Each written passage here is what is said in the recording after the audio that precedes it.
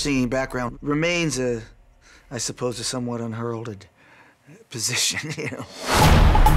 There's a power to these women that stand on stage with these guys.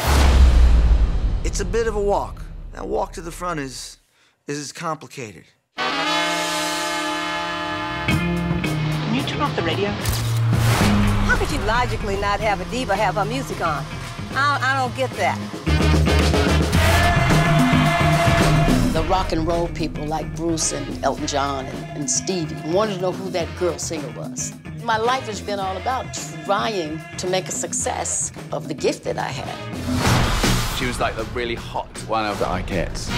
She was very hot, beautiful girl. I don't set out to be the sex symbol. But you post in Playboy. My greatest pleasure is to stand back and let them do what they can do.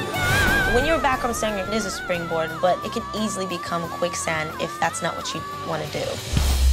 There's no guarantees in entertainment. I've got dreams. Rough dreams. I felt like if I just gave my heart to what I was doing, I would automatically be a star. It got so bad, I started cleaning houses. And I just looked up and said, okay, you're supposed to be singing. There's a whole world out there who wants to hear you sing.